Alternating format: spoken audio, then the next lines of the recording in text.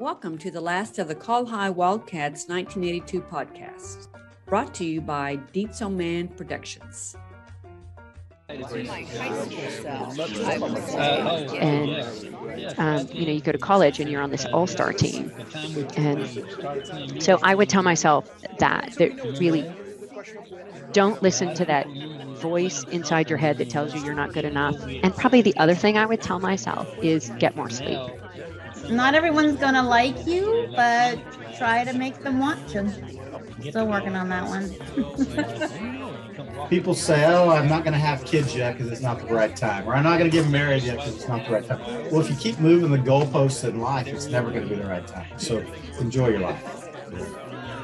Do what you love for a living. Figure out a way to make that work. Don't do something because it's what you're supposed to do or because it's going to be the most fun. You do something that makes you happy. Think going to Landers for lunch, sitting around Jeff Blair's Mustang 2, and listening to this tape of Fleetwood Walk.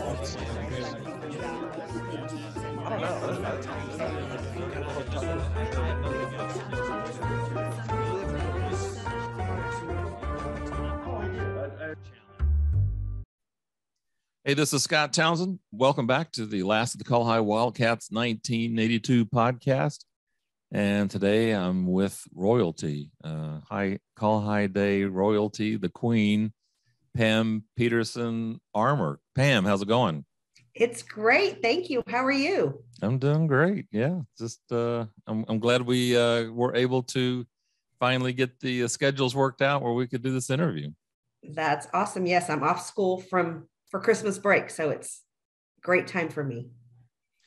So what'd you have for breakfast this morning? We'll start off with the softball question. What did I have for breakfast? I always make my husband biscuits and gravy on Sunday. So on Monday, I usually have a leftover biscuit. So that's what I had. All right. And so where are you calling from? Where in the world are you? I am back where I started from. I'm in Wichita, Kansas. I was born here and came back here when I was about 40. So Wichita, Kansas is where I am. Oh, I didn't know you were from Wichita. Well, I was born in Wichita and moved to Bartlesville when I was about 4. So. Oh, okay. All right. Yeah. So, just it's Pam Peter. Everybody knows you. You and I haven't spoken in the last 39 years. So what have you been up to? Give us sum it all up for us. What's been going on?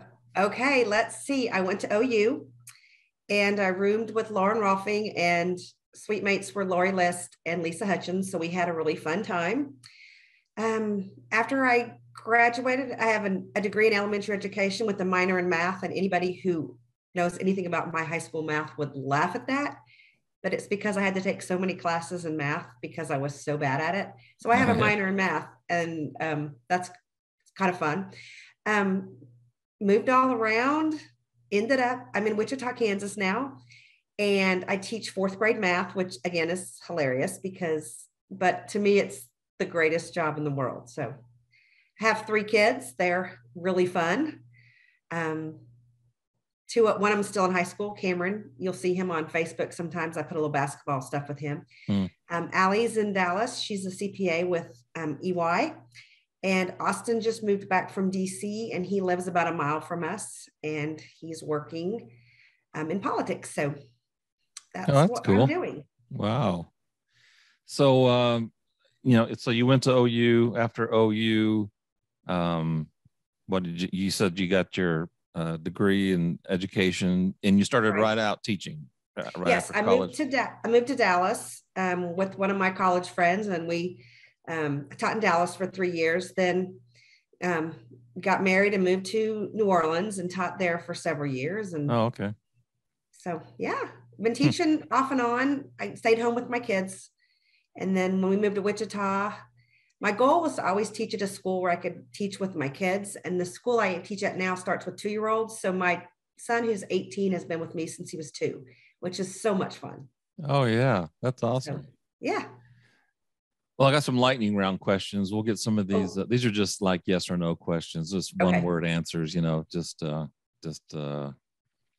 Your favorite teacher? High school Had to be senior. Mrs. Smith, because she Miss was Smith. just awesome. Yes.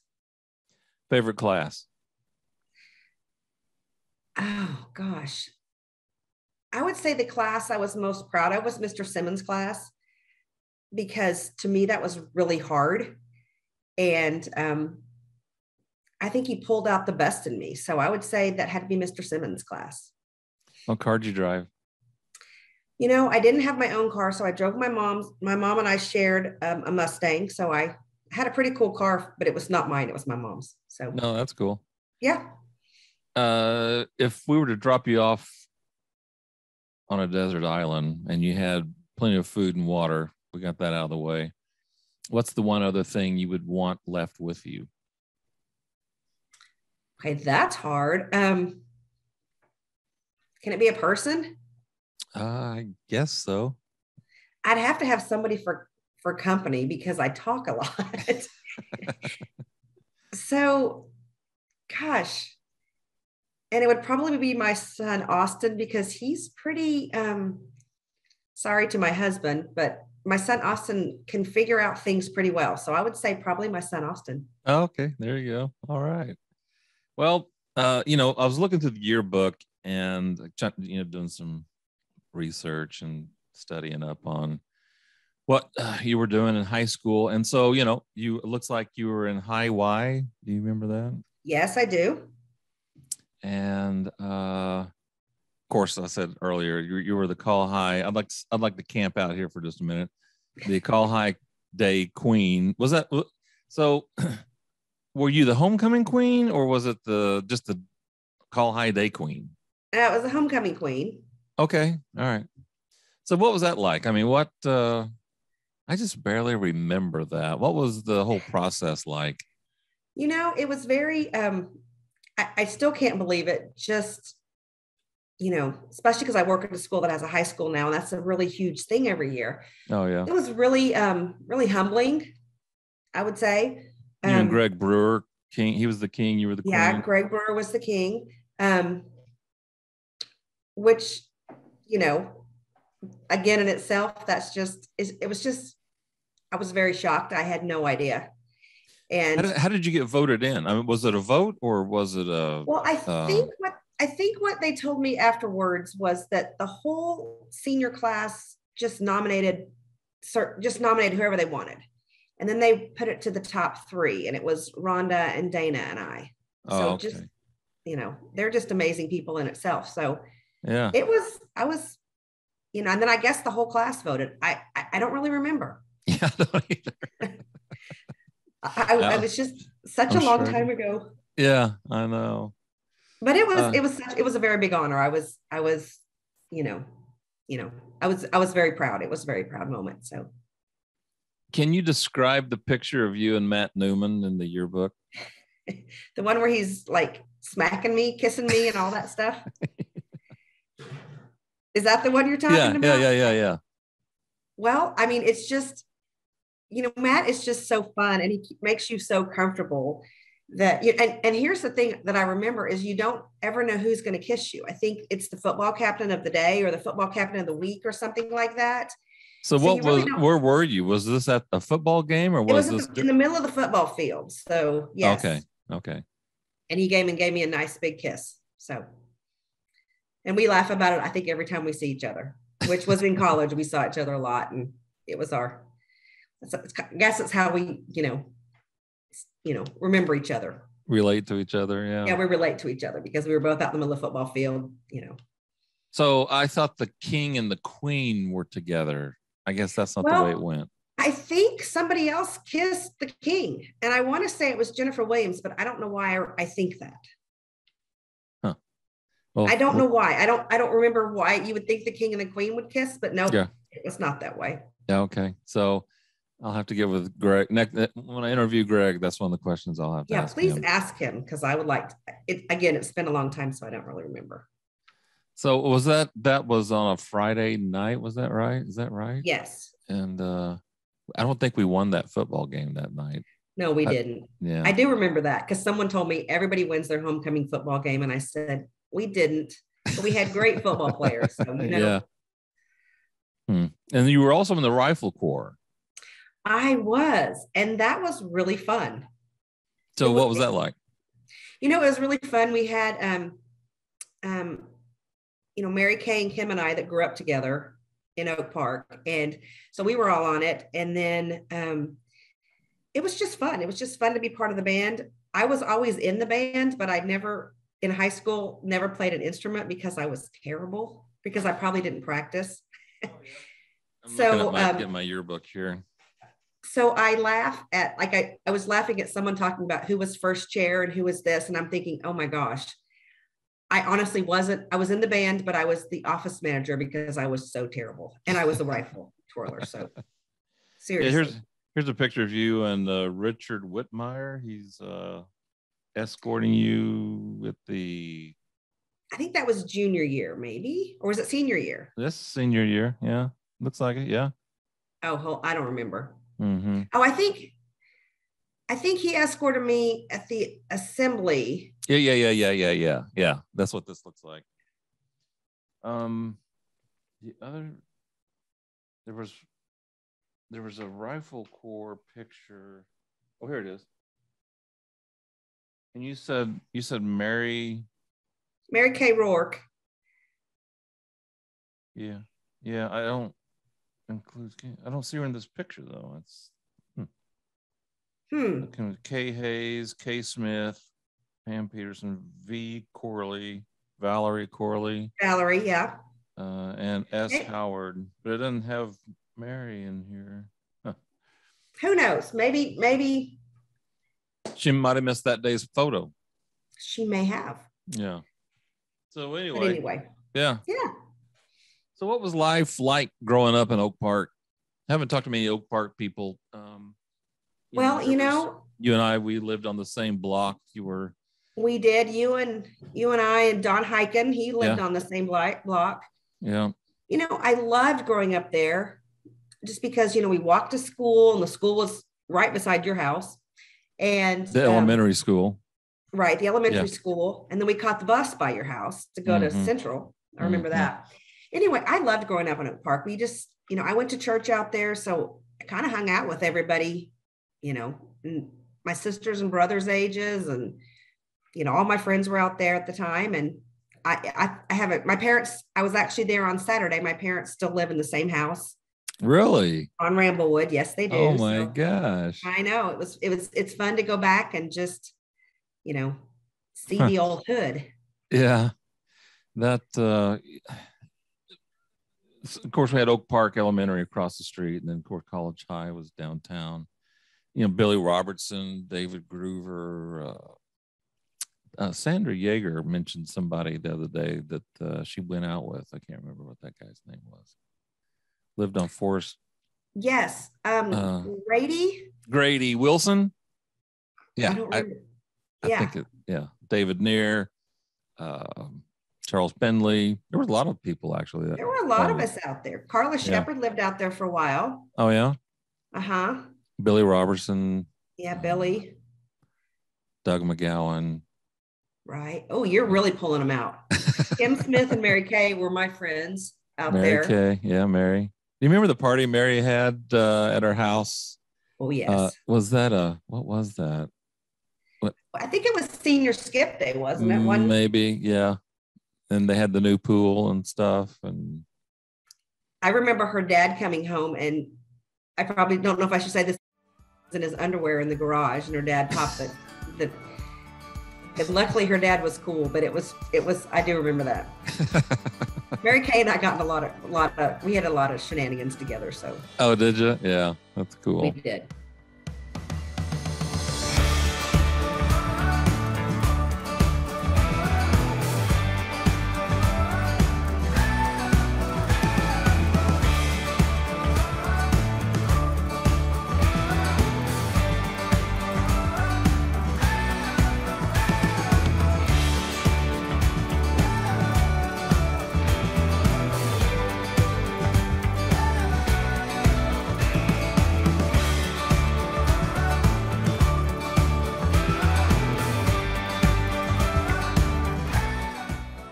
So that goes to my next question. So who were your running buddies in high school?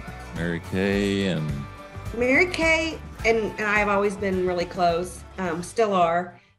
I ran with Margaret Tinkle. We probably did a few things. We may have had a party at her house or so. Lauren Rolfing and I and Jennifer Williams hung together. And then I hung with a lot of people from the class below us, Gretchen Gallery and Lynn Ball and Linda Yelkin, Susie Rodebarger, Maggie Moore. Mm-hmm. We went skiing together every year, that group, the younger kids. So I was thinking about this because I know you always ask this question. And, I think I was just friends with a lot of people, didn't probably have the, besties that hung out, just the two of us. I think I just hung out with a lot of groups. Oh, that's cool. Yeah. Do you still stay in touch? Huh? Do you still stay in touch? I still stay in touch. Margaret Tinkle and I went to college together. We're in the same sorority, and I still see her. Mary Kay and I, we stay in touch.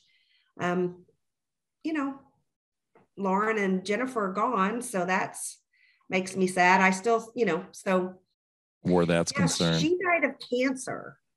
Oh, okay. And it was pretty sudden. She was just sick and gone pretty quick. So wow. Okay. So all right. So I know Jennifer Williams, she married Scott McKissick. Yes. And she lived right down the street. I mean, I can see her house from here. Just when she came back to Bartlesville or something, she was an anesthesiologist or an anesthetist or something. So anyway, yeah. Okay. Well, wow. Lauren Rolfing, didn't know that. Okay. So I'll start back up here. Okay. I would like to have Margaret Tinkle on. I would like to have Mary Kay on. I think that'd be. Please do. Yeah, I'd love to hear their stories. Speaking of stories, Tori, what are some of the other funny memories you have with the crew that you can tell? Well, one time Margaret Tinkle had a party, and her parents were out of town, and ended up being a pretty big party with lots of people. And I had just had my tonsils out at 16. So, there was probably alcohol. Sorry, Margaret, if I'm telling stories. But so I remember I needed popsicles because I just had my tonsils out. So Tyson Thill took Margaret's car and took me to get popsicles. But he might have gone a little too fast through, I think, Woodland Park, and hit something. And when we drove her car back, it had the most horrific sound. And so we had to go to wherever she took her car and try to get that fixed the next day. And then I'm not sure if it's the same party or another party. And again, it was with Margaret, and someone punched a hole in her parents' wall. So we thought we could just move the picture on the wall over 3 feet and they wouldn't notice. Yeah. So, and then that probably didn't work. It didn't work real well. So I was spending the night, we were laying up in her bed, and it was like 3 a.m. and we hear this. Her parents had a fancy car, like something that made you could definitely tell it was, I don't know, it was like, I can't even think of a really fancy car, but it was a really nice car. And we're laying in bed, and she goes, I hear my parents coming. And we hadn't vacuumed the floor because we'd moved this. We tried to fix the wall, and that didn't work because we had no clue what we're doing. Yeah. So we had all this wall plaster on the floor trying to fix it. And her parents show up at like 3 a.m. and they knew exactly what we had done. You knew they did, but they were really cool about it. And I don't think she got in trouble, but anyway, those are 2 of the things I remember. So Margaret and I must have gotten in a little trouble sometimes. Yeah. It's those parties always seem to get out of hand pretty quick, and I know.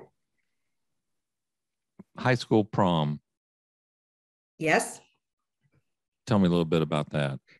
Well, I've decided I must be kind of like OU. They had Bud, Barry, Bob, and now Brent.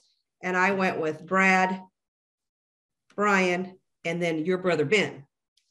Did you remember that? Yep. Yeah. So I had the 3 B's as well. So I'm kind of like OU. I guess I liked the B's. Yeah. He's a bonehead. No, I'm just kidding. That's me being a typical brother. Well, again, I was hanging out with the grade below me at that point, and I was dating Brian O'Toole, who was in college. So we just wanted to have fun. So I ended up going with Ben, and we hang out with all the Gretchen and Lynn and Linda and Susie and that whole group from the class below us. So that was probably my most fun prom, because, you know, I was a senior and there was really nothing to, you know, it's just, I considered I was going with, you know, my friend Ben. So it wasn't like there was any pressure to, you know, do the prom things, if that makes any sense. I know we all went out to my aunt's house before for a picture, some pictures, remember that. all that stuff. And so that was really cool. What was your biggest concern in high school? Yeah. I think my biggest concern was probably not being enough, whether it was not being academic enough, not being nice enough, or, you know, kind enough. My mom always instilled you have to be kinder than necessary. And so I look back and hope I was all those things. Hope I was enough. And so what do you think that stems from? You know, did you ever become enough? Oh, I am enough. And that's what I think, as you become an adult, you just become who you're supposed to be.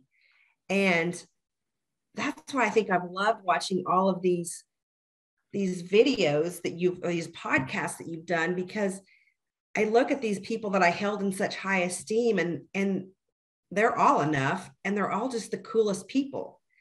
So, you know, I look at Amy Wallen, and she makes her pies all of November, and she donates the money. And I think that's just the coolest thing. Mm-hmm. And, you know, I look at Chris Hayes, who still swims all the time. And, you know, Robin Perry still swims all the time. I see her on Facebook. It's just really fun for me to see that we are all enough, and we're all more than enough. We've just become these amazing people. Mm-hmm. And I wish, you know, no, go ahead. I was to say, I wish I knew everybody as well as I feel like I know them now, just from social media. That to me that's been the best part of social media, is getting to see everybody, and, oh, they have grandkids, or I had no idea till I watched your podcast that Chris Service had a young one. I knew Kent had 2 little ones, but I had my youngest when I was 38, and I thought I was just ancient. I felt like its grandmother. So to have people that have kids younger than me, I'm like, yes, and that makes me so happy for them, because kids are fun. Right. You know, a while ago, I you know, the collective wisdom that we've had on this show, I think there's been about 30 people so far on. You take 30 people times 39 years per person. That's 1,170 years of wisdom. Wow. That is represented, you know, up to you. And so that's really cool. All the people up to you. I almost wish we could take high school students and say, you have to watch the series of videos and realize that, you know, it's like Mindy Goodell said, you know, I needed to learn to get over myself. You know, there were so many things that we thought we knew and we didn't know. Right. It's just been fun. I can't wait to watch all the ones you're doing right now, because you've got there's just everybody I see is like, oh, that sounds fun. I can't wait to hear about them. So you're doing a great service for our class. So thank you so much. I appreciate that. Yeah. Matt Newman, you, Kurt Rovenstein, Keith Richards, Kim Harrison just signed up. And some others are still pending. They just have to schedule it, but yeah. Right. What song takes you back to 1982? Oh my goodness. Well, I was kind of a country music nerd, so it would probably be something country. Oh yeah. And then I'm gonna really be nerdy. My parents made me listen to the Statler Brothers all the time. And the 8-track player in the car. So yeah, that I'm laughing because everybody else is like some rock and roll. Mine's probably the Statler Brothers, something of the Statler Brothers, or Willie Nelson, or something like that. I still love country music, but I was a country music nerd back then. Oh, I didn't know that. Okay, that's cool. Statler Brothers, they had that one song, She played tambourine. I think so. The song I remember was called Elizabeth, and I loved that song. And so my daughter's middle name is Elizabeth, and my mom probably thinks it's from my great grandmother, but it's really from the Statler Brothers song. So something new to learn right there. Yeah, a little inside baseball there. Oh, I've got a giant cat that's trying to help me have the interview. What's the cat's name? Well, this one's Brooks. His name is Westbrook after Russell Westbrook, and then now it's just Brooks. Yeah. Okay. So greatest accomplishment since 1982. Professional, personal, whatever. My greatest accomplishment would be raising 3 pretty phenomenal kids as a single mom. My first husband left me when my youngest was 1. Oh man. And it was something I never thought would happen. And I was totally blindsided, which I think that's how divorce happens. But I will thank him for giving me the finances to raise them. But I feel like I did most of the late nights and the school projects and the hockey practice and basketball practice and dance practice pretty much myself. So, I worried that my kids would again feel different or not enough, and they are just amazing people. So that is my biggest accomplishment, is raising 3 pretty stellar kids. By yourself? By myself. I married Clark, my current husband, when Cameron, he's now 18, he was 8. So he helped me, and he wanted to find someone who had little kids. So he's an amazing father figure to my kids. And I'm not saying their dad is not, he's still in their lives, but they have 2 men that just think they're pretty awesome. So that's kind of cool.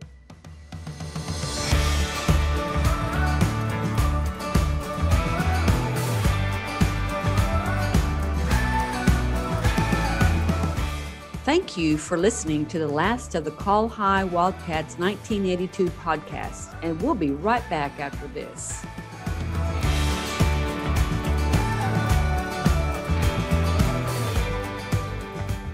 If you've enjoyed this podcast in 2021, you have my patrons to thank for that. A bunch of Wildcats got together and created a GoFundMe account to help in the production of this podcast. So with that in mind, I've started a Patreon page so that listeners can help support the last of the Col-Hi Wildcats 1982 podcast on a month-to-month basis.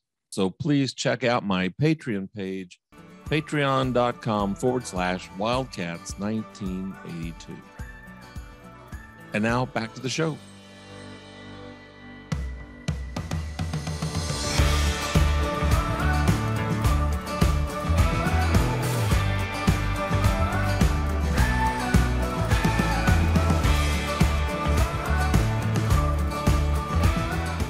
Yeah, what's a situation where you didn't think you were going to make it through, but you did? Probably really raising my kids. I just, when you have a 1-year-old and you're by yourself, and a 9-year-old and a 5-year-old, you just don't think you can do it. And my parents were amazing help. My mom would come keep the kids, or, I went back to work at that point. And where were you at this time? We were in Wichita. Okay. We were here in Wichita. We moved here when Cameron was 1, and shortly thereafter, I got left for nothing better to say. It just is what it is. So, yeah.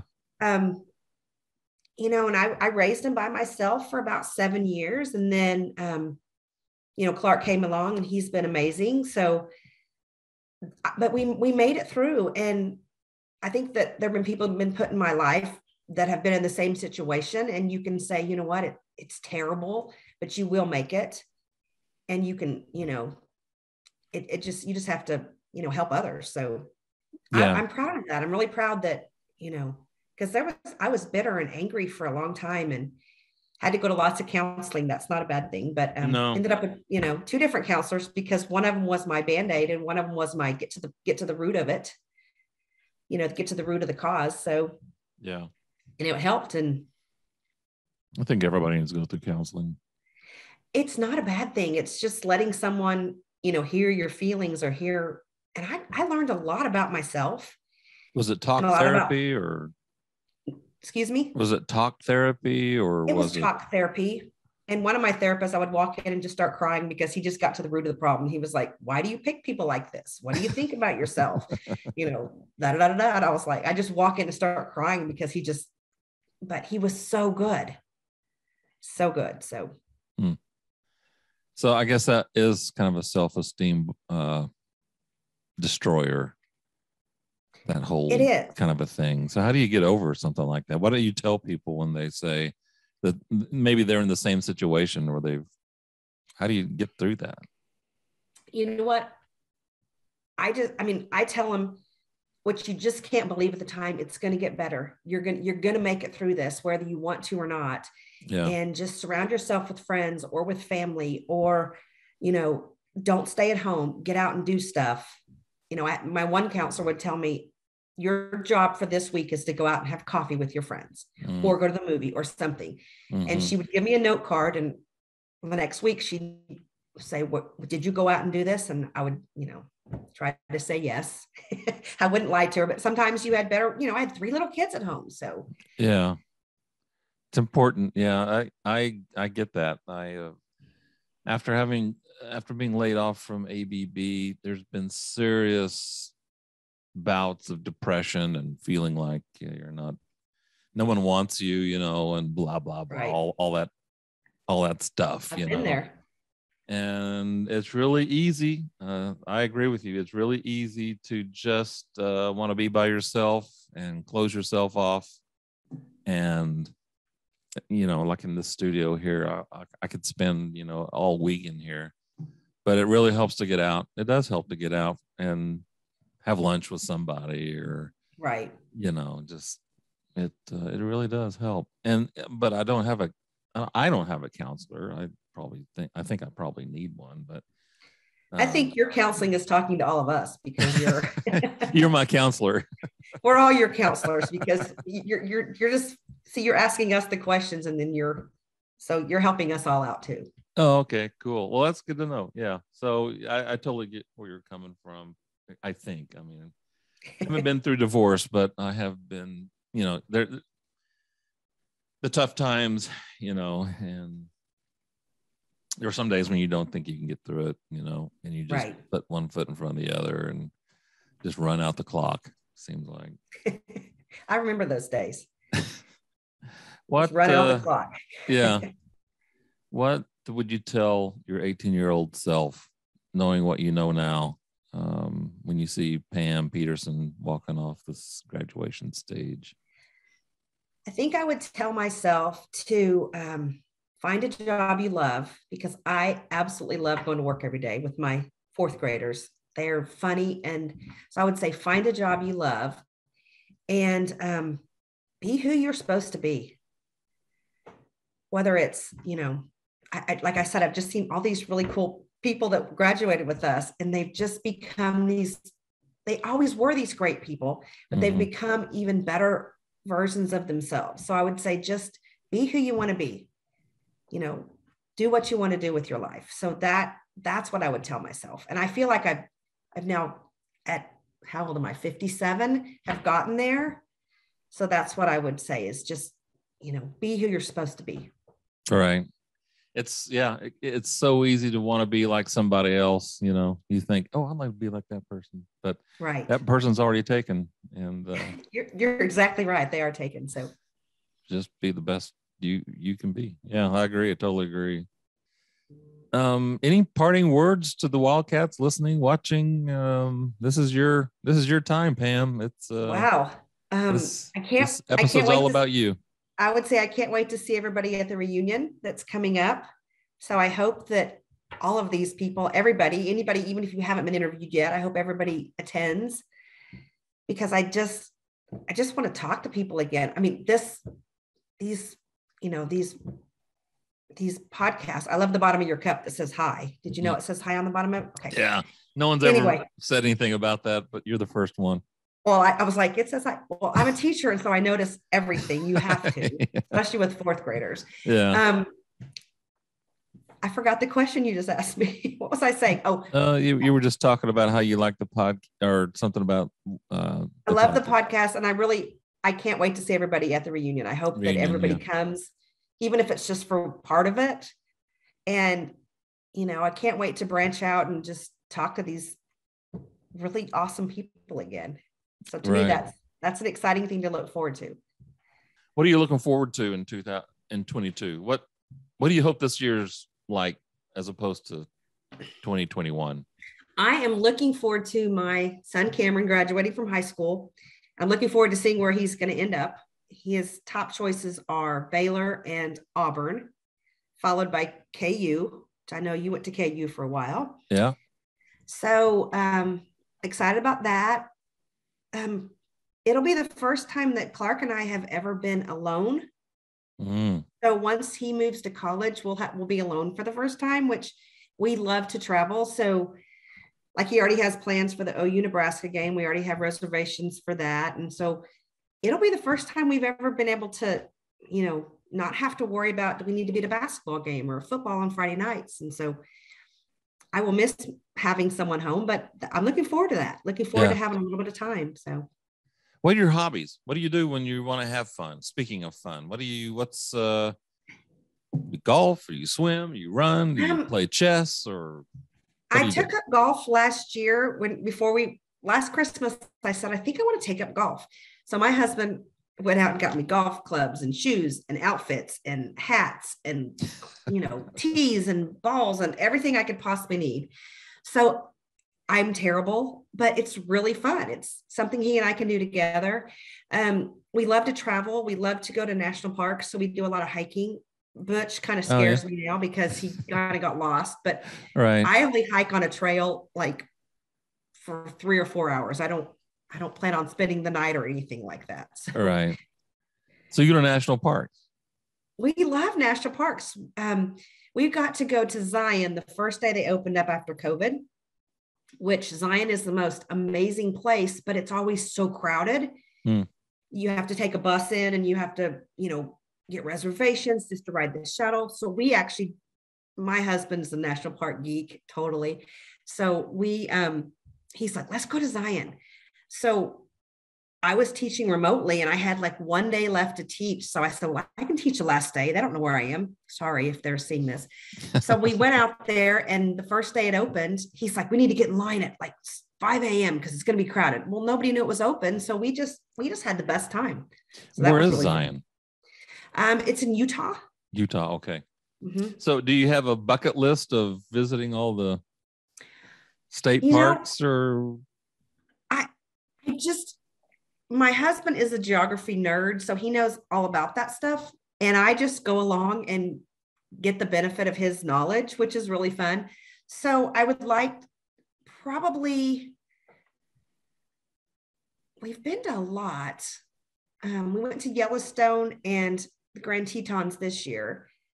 So I can't even think of which one I want to go to next. Maybe, I can't even think. When I was talking to Lori List, she mentioned that you guys, or that you met up with her not too long ago, last year or 2 years ago or something. On spring break, we wanted to go someplace really kind of chill. And because of COVID, we couldn't go real far. So we went to Bernie, Texas. And I said, I think Lori List lives in Bernie, Texas. And so got on Facebook, looked it up, sure enough. So we went to Tapatio Springs, which is, I think George Strait built it or something. Mm-hmm. And we just wanted to go golf. And our kids, Allie had just finished taking the CPA. So she just wanted to chill. And Cameron had just finished basketball. So he just wanted to chill. So we went out there and called her, and she came and met me, and we had a 6 or 7 hour breakfast. It was so fun to catch up with her. Oh, that's great.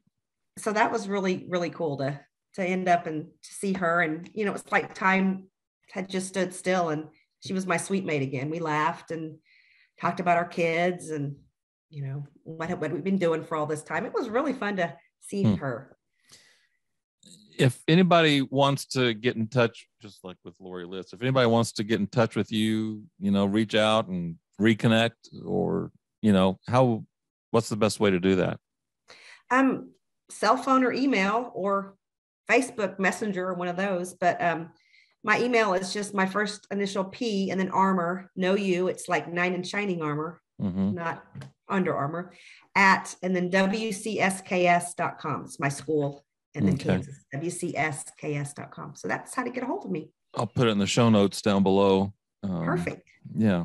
So I'll put your email and your Facebook link there too. Perfect.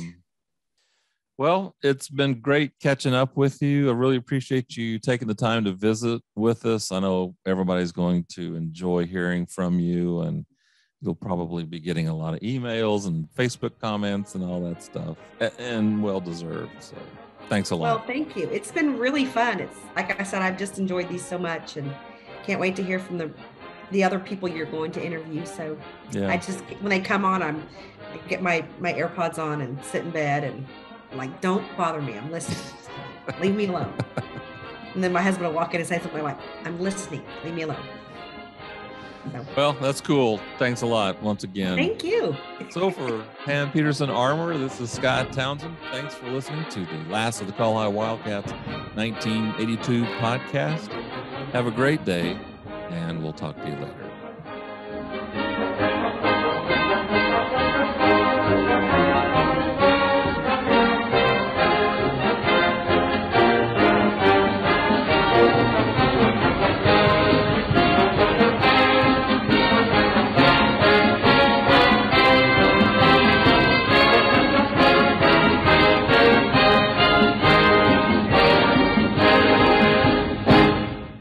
The Last of the Col-Hi Wildcats 1982 podcast is a Dietzo Man production.